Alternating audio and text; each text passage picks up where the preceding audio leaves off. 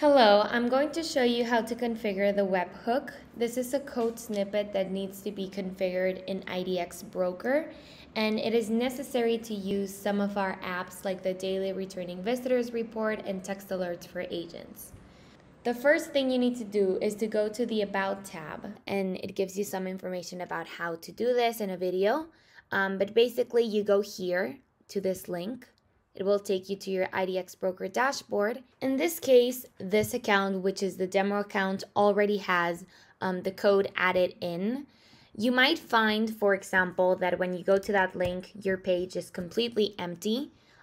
If it looks like this, just turn this off so that it looks like the code. So let's imagine you go into this page and it's completely empty.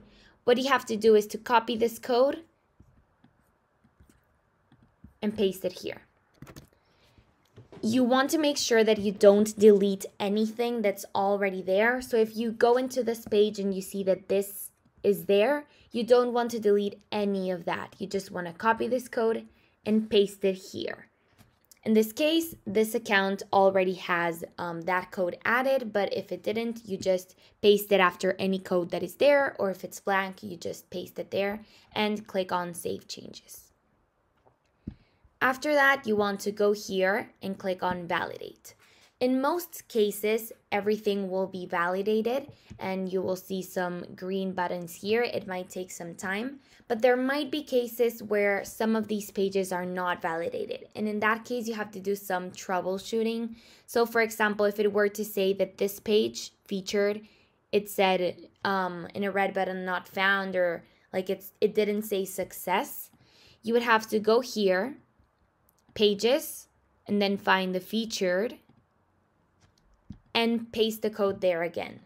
If you find that, for example, the details pages doesn't say success and there's a red button here, you would have to look for it, for example, here, and then paste the code and save the changes.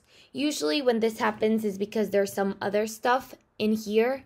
So you might see a P, or in the categories a C.